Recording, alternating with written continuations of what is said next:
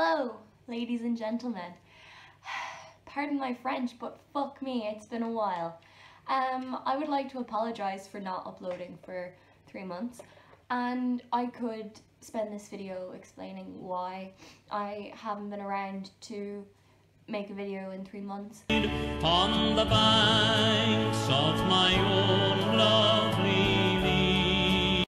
But I thought I'd talk about One Direction instead, because why not? I just love One Direction. So, today I'm going to be talking about the star signs as One Direction songs.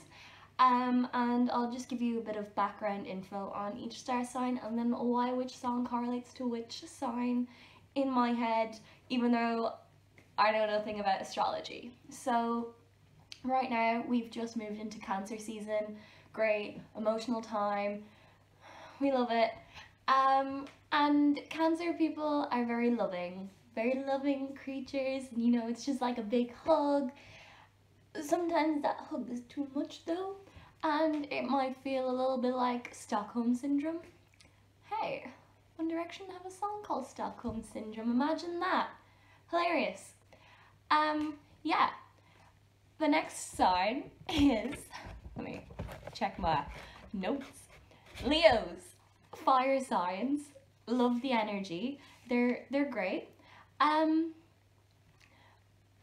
lot of One Direction songs are about love, so a lot of times I looked at the star sign and how they behave in love and the characteristics of that love. And so for Leos, I found out that when they fall in love, they fall hard and they've got no control. The next sign is Virgo. But here's the thing. Allegedly, Virgos are very self-deprecating and very hard on themselves. And a lot of One Direction songs are about unrequited love and being in love with someone but they're in love with someone else. And I thought a really good song that captured that was Tell Me a Lie from Up All Night, where One Direction, I'm just gonna refer to them as a collective, so One Direction tell this girl, they're like, if it's because I'm a screwed up mess or I don't listen or you don't want to kiss me, like, I get it, because they're so hard on themselves. So I thought that was a very big Virgo energy right there. The next sign is Libra. Coincidentally, it's actually not even a coincidence, my dad is Libra and so is my best friend. So I don't know what that means, but Libras very often want not even validation, but like recognition. If they do something for you, they want you to be like, thank you, like I've noticed that you've done this thing and I appreciate you and you're valid and blah blah blah. So from another one from Up All Night, I Want, where they just want, like, they'll give you all these things and all they want is your love in return, and they're like, look at all these things that I've done for you, love me. Big mood. The next sign is Scorpio. Statistically, I'm not even sure if it's a statistic or if it's just in the stars, but apparently they're the sexiest star sign. Sexiest star sign? Yeah. And I was thinking, because One Direction are really sexy, like that's no secret. Like, I mean, Cristiano Ronaldo wouldn't get a look in. But they're just like, they're real like teeny boppers, you know, so they don't really have that many like sexy songs. But I remember my best friend told me in secondary school that Rock Me was about either Harry Styles or Liam Payne, one of them losing their virginity, and that's why I was like, that's a sexy song, like it makes sense, and also because the song, like, it is pretty sexy. So felt like that went well with Scorpios, so yeah.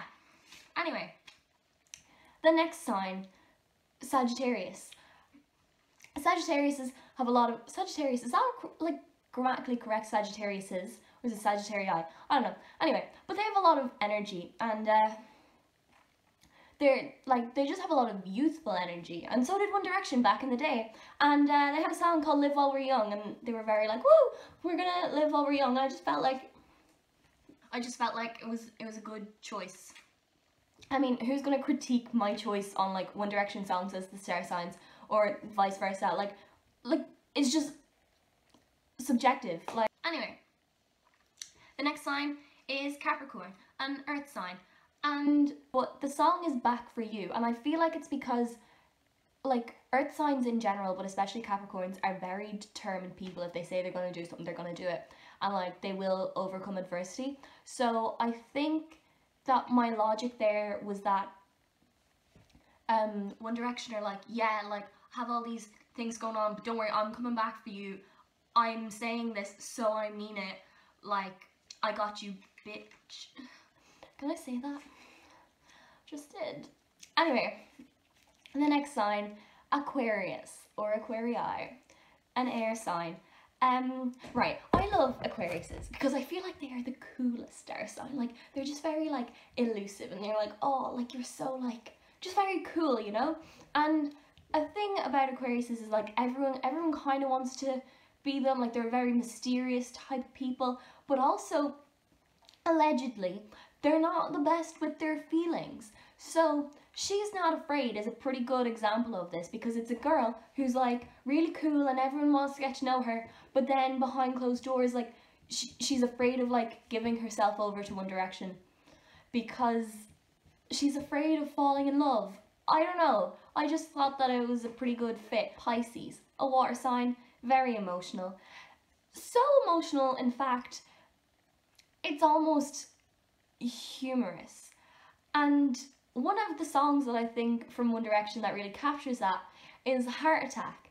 One Direction, they see this girl that they like with someone else and they're like, yeah, I'm having a heart attack. That is definitely what this is. Like, they're not like, I'm feeling sad and I'm just going to work through this. They're like, no, I'm going to die. Heart attack, confirmed.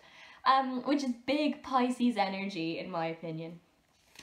Anyway, the next sign, Aries. My mom is an Aries. I'm a Taurus. Recipe for disaster. But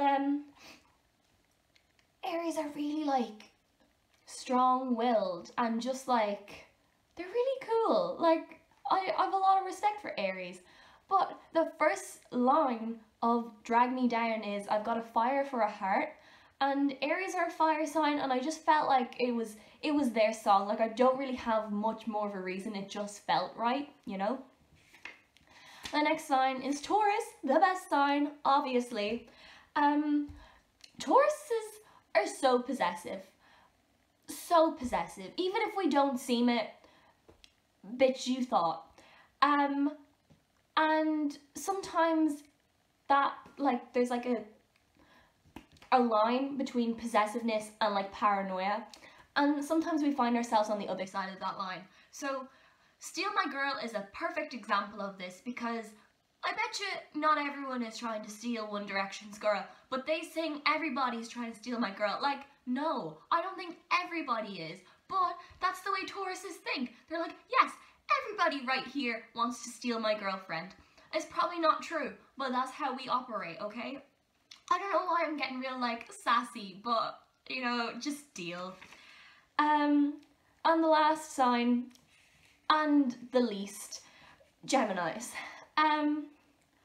See, a lot of people have a lot of bad things to say about Geminis, and they're all fair, but they do have a lot of energy, allegedly. They're an air sign, and I feel like where some people need sleep, they just don't. And Up All Night is the perfect song for that, because it's literally talking about how they're gonna stay up all night and jump around until they see the sun, up all night and find a girl and tell her she's the one. Perfect energy, just lots of gusto and go get 'em and blah blah, you know. I mean, there's no One Direction song about being like a two-faced backstabbing whatever. So this was the closest I had. But yeah, that is all the star signs as One Direction songs. I hope you maybe learned a little tiny bit about each star sign, even if it's not useful to you in your everyday life. Thank you for watching, and I promise I'll upload again soon. Bye.